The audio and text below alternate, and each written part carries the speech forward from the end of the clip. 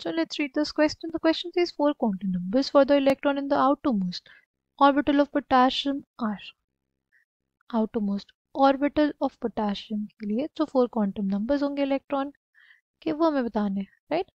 Key concept for this question is quantum numbers,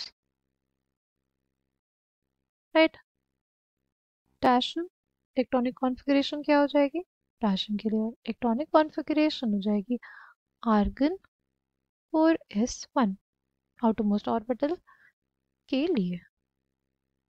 जो हमारे पास quantum numbers आएंगे n is equals to 4 हो जाएगा। s ऑर्बिटल है इस वजह से l की वैल्यू 0, राइट? m की value minus L2 plus L होती है इसलिए m की वैल्यू भी 0 और एक इलेक्ट्रॉन इसलिए कन्वेंशनली हम लोग s क्या लेंगे प्लस हाफ। यानी ऐसा कौन से ऑप्शन से मैच कर रहा है? ऑप्शन डी से। Option D will be the correct answer for this question. I hope you understood it well. Thank you and all the best.